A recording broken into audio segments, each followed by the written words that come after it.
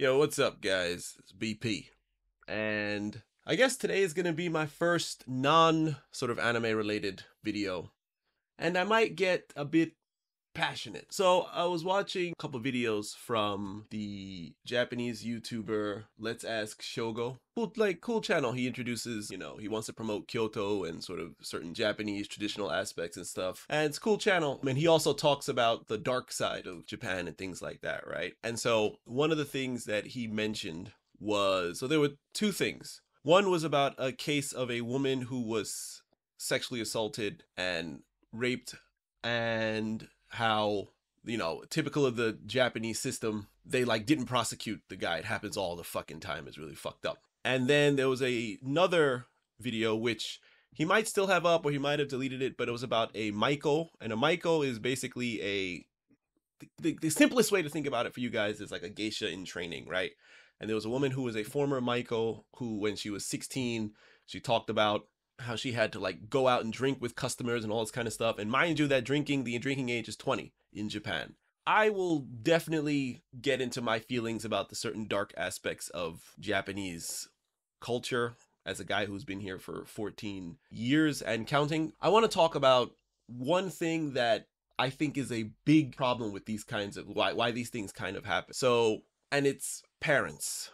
I've worked teaching and that kind of stuff. And so I've spent a lot of time around kids and parents, and I've taught every single age group from 3 to old people, right? So I've spent a lot of time around Japanese people. I spent a lot of time around Japanese kids, and I've seen how parents interact with their kids here and things that kids will say about their parents and all this kind of stuff. I think one of the big problems with these kind of situations is that parents do not pay a fucking attention to their kids.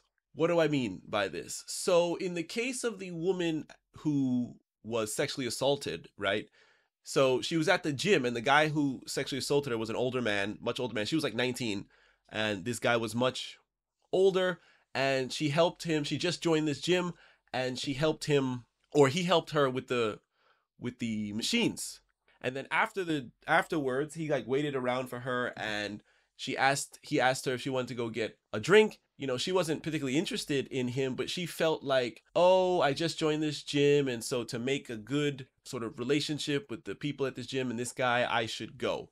And that ended up being her downfall, unfortunately, was, going out with this guy who she don't know who the fuck he is. And then in the case of the girl who was a maiko when she was 16, one thing I kept thinking about is, how the fuck did her parents not know about this shit? Now, I know for the maiko part, they're not allowed to have cell phones and everything like that. So I don't know if somehow they are not allowed to be in contact with their parents, because the woman who sort of trains them and takes over for who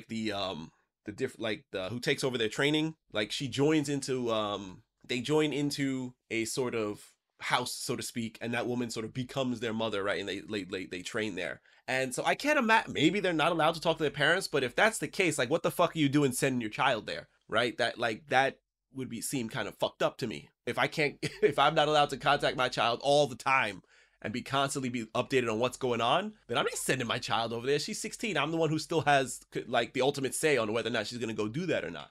And so you think about the woman with the gym. Basically, the idea that it's fucked up that she thought that she had to do this even though she didn't really want to, right? And then you think about the 16-year-old having to drink, and then also having to go to mixed bathing houses with male customers, and you think to yourself, how is she not telling her parents, right? And you think about it, and it's because parents don't seem to a lot of parents just don't seem to give a shit here, right? And I've seen it, and I've seen parents, they're so concerned about how academically how their kids are doing, or he has to study to get into high school and study to get into university, but the emotional needs of your kids and everything, oh, fuck that shit. We're not paying attention to any of that shit at all. It drives me fucking insane. The idea that a woman thought she had to go out with some guy that she had no interest in, some older guy, go out for a drink, and she felt like she had to do that because that's sort of the appropriate thing to do,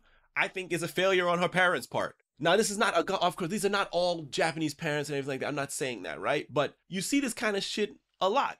And I think it's more telling in the case of the 16-year-old. The fact that either her parents were complicit with this shit, which makes it even more fucked up, or she never told them. And the fact that she didn't feel comfortable enough to tell her parents about it says something about her parents. And I'm sure the parents don't necessarily know the dark side of that Maiko, geisha, that whole traditional world in Kyoto. It's just like in the sumo world, there's some fucked up shit that goes on in the sumo world. You would at least research, right? You'd be like, oh, my daughter wants to be a Maiko, and let me go check and see what's going on here. Let me talk to some other Maiko and see, and let me search the internet and see, like, what are people saying about this and blah, blah, blah, blah, blah. But apparently not, right? My guess, I have no idea, is that they were so overjoyed with the fact that, oh, my daughter is going to become a Maiko and do this traditional Japanese thing, and oh, it's so great, and look what I can say to everyone else, that they ultimately didn't give a shit, right? Because there's no fucking way that my 16-year-old daughter is doing something like this, and then she doesn't come home and tell me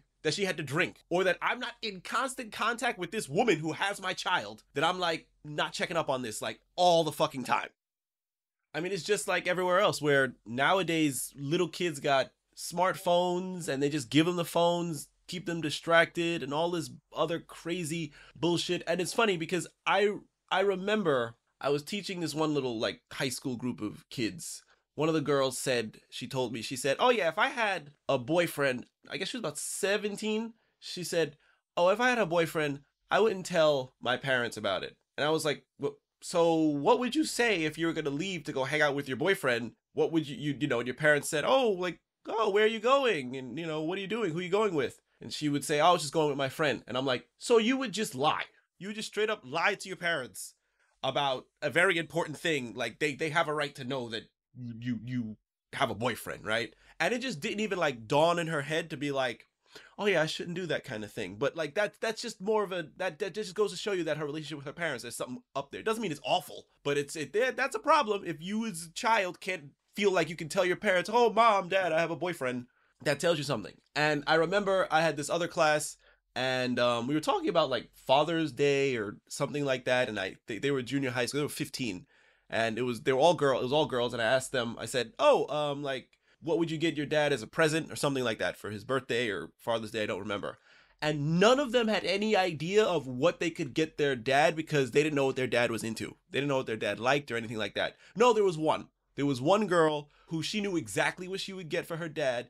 And you know what the difference between her was? That her and her dad like hung out. They would go to movies and stuff and hang out. And so they would have their little father-daughter dates. So she actually had a relationship with her dad. And she was like, oh yeah, I would get him this, blah, blah, blah, because he likes that stuff, right? That, I kind of see that as a rarity in Japan. I mean, I know adults who I've asked them and they have never seen their parents like hug or kiss or show any sort of real intimacy. And so like the parent-child relationship here can be a bit sterile and just sort of like there's like a giant wall between parents and children, right? And like I said before, they'll care so much about their academics, they'll be like, oh my God, my child is failing or this or that, blame the teacher for that. But then they don't know anything that's going on with their child, like emotionally or spiritually or anything like that. And there's just nothing. There's nothing for them. And there's kind of this joke in sort of the English speaking circles in Japan, because it's kind of true. It's like, if let's say your child stole something from the store, pickpocketing something, right? The store or the police and everyone would call the school before they call the parents. And you think to yourself, why the fuck are they calling the school and talking to their homeroom teacher? This has nothing to do with them. They should call their parents, right? And somehow the school will have responsibility for the fucked up behavior of their student. And it's because Japan has sort of outsourced parenting to everyone else, right? When your child is fucking up in school and getting bad grades, they have this thing called monster parents, where they'll blame the teacher in the school. Be like, why is my child doing so poorly? And it's because your child doesn't fucking do anything. But no. It can't be me. It can't be my parenting. No, that can't be the reason that everything's all screwed up. I mean, I recently saw this video that was by, I think the guy Nobita, and he was talking to Kaho Shibuya, who is a former Japanese porn star, right? She talked about how she doesn't have a good relationship with her parents, right? And when she talks about her childhood and the fact that the first person to sexually assault her was her older brother, I think she said she was like 11 and he was like 14. I'm not exactly sure if that was correct, but he started like, tickling her or whatever, which is fine. Your little sister, you're messing around with your little sister, fine. But then he started like, touching her chest and everything. And then eventually she told her parents about it and they couldn't believe They didn't do what proper parents do. Is one, the big thing is reflect what the fuck did I do to my son to make him think this shit was okay, and then what the fuck am I doing with my daughter, right? This is like, oh my God, instead of being like, oh my God, we need to fix this as a family. Nah, they didn't do any of that shit, right? It couldn't possibly be their fault that they have a child, a 14-year-old that is molesting his sister. No. That couldn't possibly be a fault of their parenting at all. It's like they like looking in the mirror and being like, oh, we fucked up. We fucked up as parents. Our children do not want to talk to us. They can't confide in us. What is wrong with us? No, that does not come into anyone's mind at all. I mean, when you hear about the childhood and her parents and their attitudes and the way that they were all raised, you kind of see how she got into the porn industry, right? And this goes into my theory that like no woman, man or woman, but particularly woman, enters that industry if they have like loving, caring parents that give them the emotional support that they need and everything like that. You don't go into porn. Right? That's not really something that happens. It's almost like textbook, oh, my parents were shitty and I grew up in an unstable or abusive or just fucked up household. And look, I ended up a porn star. Go figure. But going back to this idea of parents just not paying attention and not really caring. So there's a website that is now, it's no longer updated. It's still available. You can still go to it. It's called Tokyo Reporter. It is a trashy website. It is, right? But it was a website that just focused on all the fucked up and bad news in Japan. As of January of this year, 2022, the site is like done, not updated anymore. But you can still go in and look at all the old articles and stuff like that, right? So I did a Google search. I looked up Enjo Kosai and Tokyo Reporter. Now, Enjo Kosai is what is literally is called compensating dating. It's basically when women, usually high school girls, underage girls, get paid to go on dates with men. Now, that could just be dating, but it can also involve sex.